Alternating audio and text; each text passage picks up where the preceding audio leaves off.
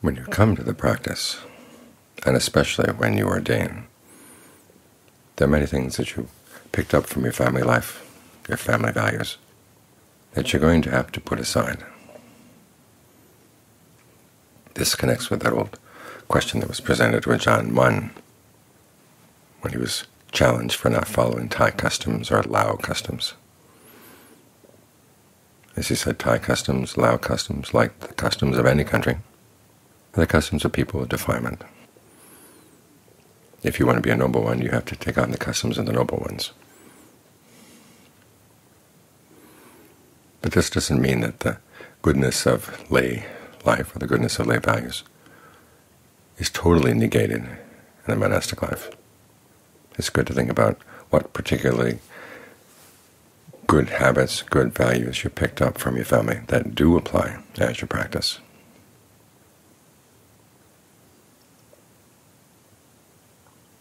I was thinking about this today because today, July 13th, is my father's birthday.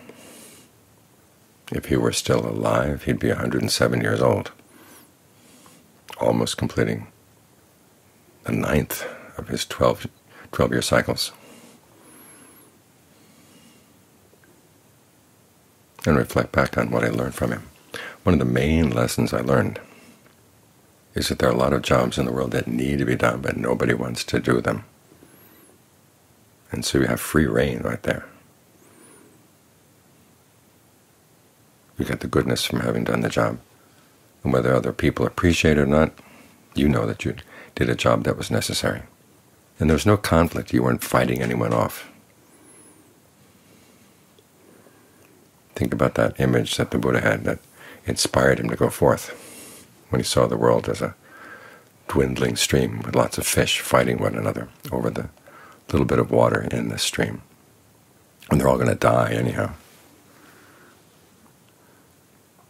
As they looked around, there was nothing to which no one had laid claim.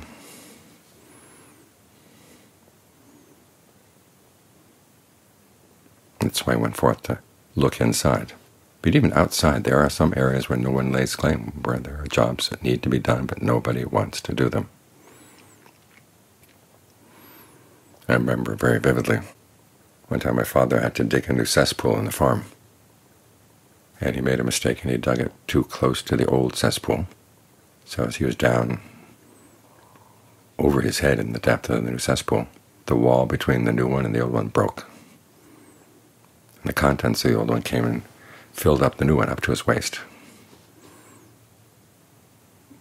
Picture my father in waist deep in cesspool. Stuck with me for a long time.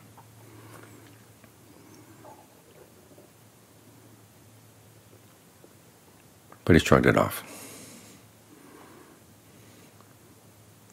And I really didn't realize that I'd picked up that message until I found myself in Thailand, getting ready to ordain, staying with Ajahn Fuang in Bangkok. And I noticed nobody was cleaning his spittoons. So I picked them up and cleaned them. And as he mentioned to someone else afterward, that was the point where he knew that he could teach me. I was willing to do work like that. I didn't shrink from it. There was a time when I came back to the States. My father was going in for an operation. And there were other people who took my place. And the people who took my place in cleaning his spittoons got rubber gloves and brushes. And John Fuang said, well, Tanjep never needed rubber gloves or brushes. He just used his bare hands. What's wrong with you all?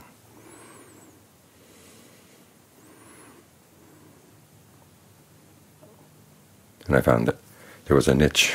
It wasn't just the spittoons. He didn't have an attendant.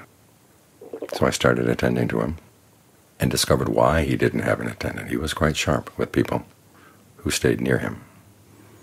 He demanded a very high level of quietness and alertness.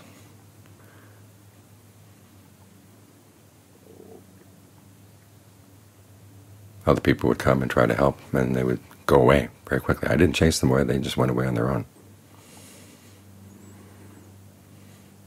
And I learned a lot being his attendant, seeing him in all kinds of situations, especially seeing how he handled his illnesses.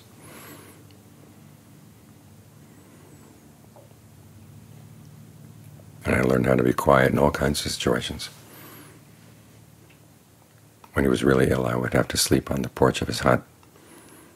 But he didn't want anybody sleeping on the porch of his hut if they moved around when they slept, so I had to make a vow. Okay, when I fall asleep, I don't want to move. And somehow I was able to carry that through.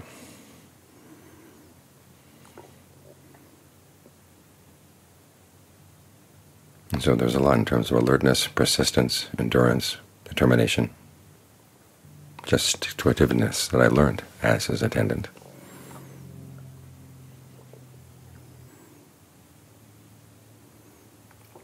So that lesson from my father really paid off in the end.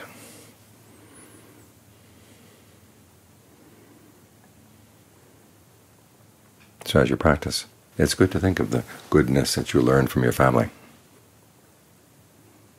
the good qualities that you're going to apply in the practice.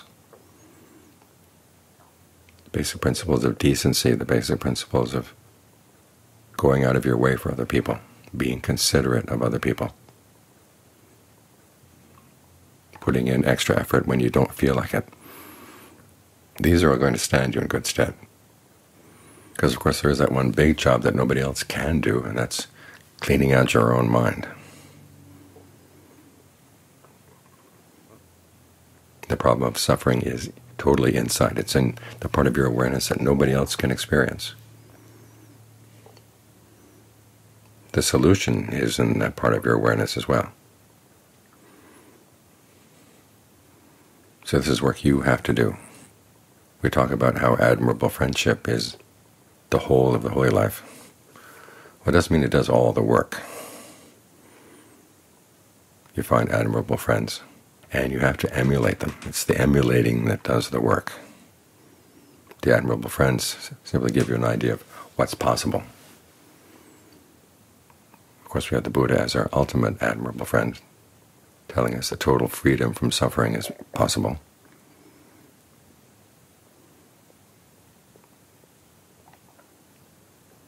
He tells us how it can be done, but we have to do it.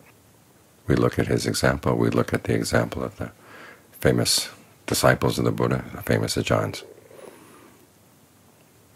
We try to emulate them as much as we can. A comment that Ajahn Mun's students would make of him was he converted himself into totally Dhamma.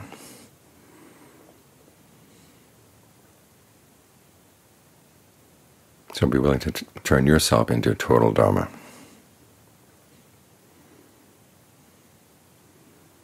That's the way in which admirable friendship, when it becomes the process of emulation,